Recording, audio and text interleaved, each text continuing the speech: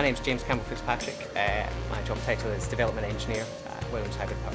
Could you explain what your job involves at Williams Hybrid Power? Williams Hybrid Power produce a flywheel energy storage system, which is part of a kinetic energy and recovery system, or KERS. Instead of using a battery, we use a spinning wheel, which stores the energy. My job really is to run each of these systems and to sign them off for customer delivery. I was always going to be an engineer from a very young age, kind of following my grandfather. I had a kind of natural ability for maths, physics, technology at school, so wanted to be an engineer, then studied mechanical engineering, and it went from there really.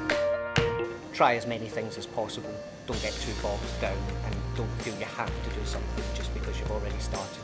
How important is it to have a clear career path mapped out?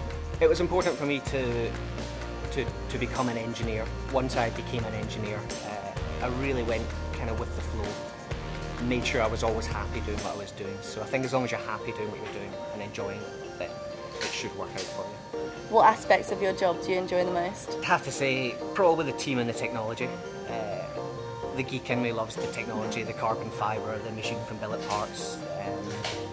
The person in me likes to be around people who are very like-minded, all trying to be the best that they can, doing the best that they can, and we all struggle. We are a team. Thank you very much for meeting today.